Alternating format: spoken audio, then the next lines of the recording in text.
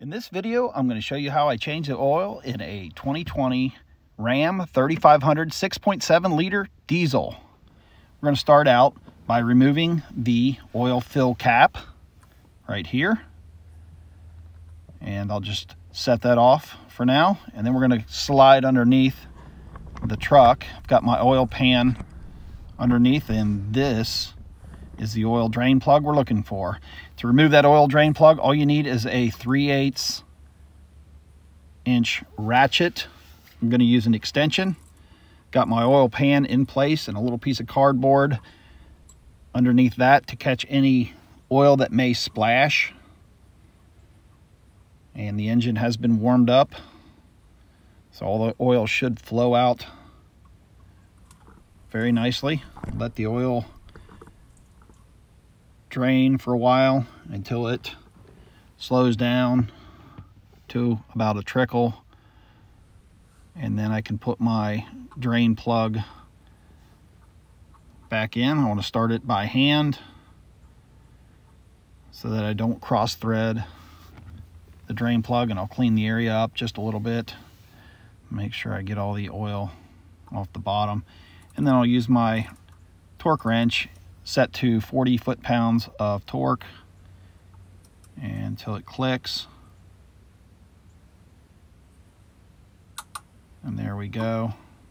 We're set at 40 foot-pounds of torque. Now I need to change the oil filter, and that's located behind the right front wheel right here. The gray one is what I'll be replacing. Let's take a look underneath. You can see that there's a little drain hole located right here. So if any oil does happen to spill, it will come out there. But there really is no other way that's easy to access the oil filter.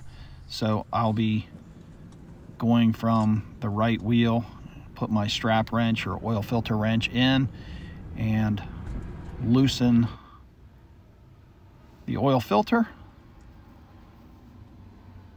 So I'll be loosening it towards the back of the truck.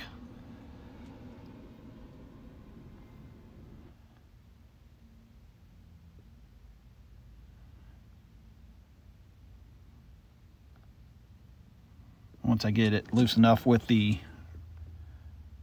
strap wrench or oil filter wrench, I can loosen it the rest of the way by hand.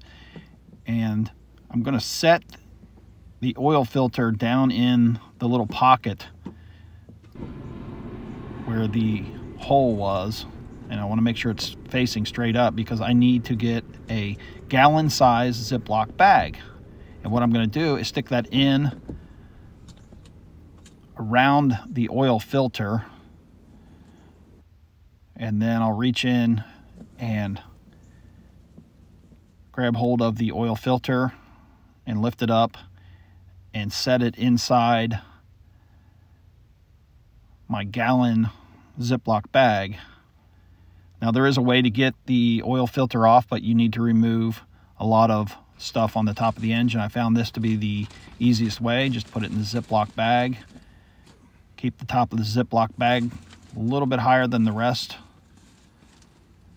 of the oil filter and the oil that will spill out into your bag. And make sure you don't rip the Ziploc bag as it comes out. And gently pull out the bag, and there it is with no oil spilled. So I have my oil and oil filter. I'm going to be using a 5W40 synthetic as recommended. I'm going to take my filter and put a little clean oil around the O-ring gasket. And then before I put the oil filter in, I want to clean off the oil filter area, make sure the old gasket's gone and that it's clean. Then I can slide my new oil filter in and down. Once it goes in and down, then I can line it up with the threads and screw it in till it's hand tight. And there we have the oil filter installed. I can begin filling the oil. This engine for this year recommends 12 quarts of oil. So I have 3-gallon jugs here. I'm going to stop at 11 quarts because there may be some residual oil, and then I'll check it and see where my level is. So that's 11 quarts. Pull the dipstick out and make sure there's oil up to the point of the dipstick.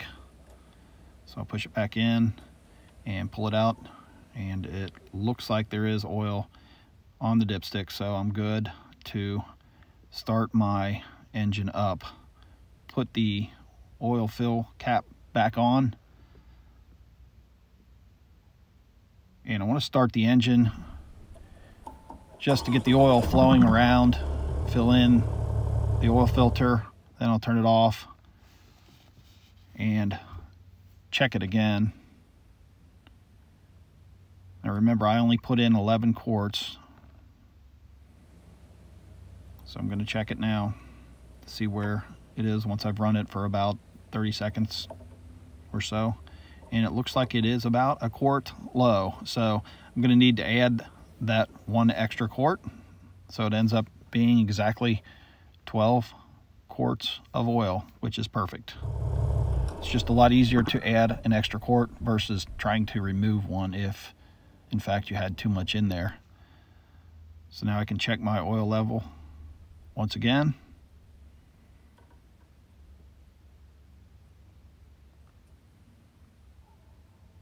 And it looks like it's right in the perfect level. So I'll put my dipstick back in and put my oil cap back on, and that just leaves me to go in and reset the dashboard. So you have to have the vehicle in the run position. Go through the menu system to where the oil life is, and I changed this one real early. It said I had 74% life left, but I went ahead and changed it anyway and reset that to 100%, and we're good to go. So that's how you change the oil in a 2020 Ram 3500 6.7 liter diesel. I am How To Bob. Thanks for watching.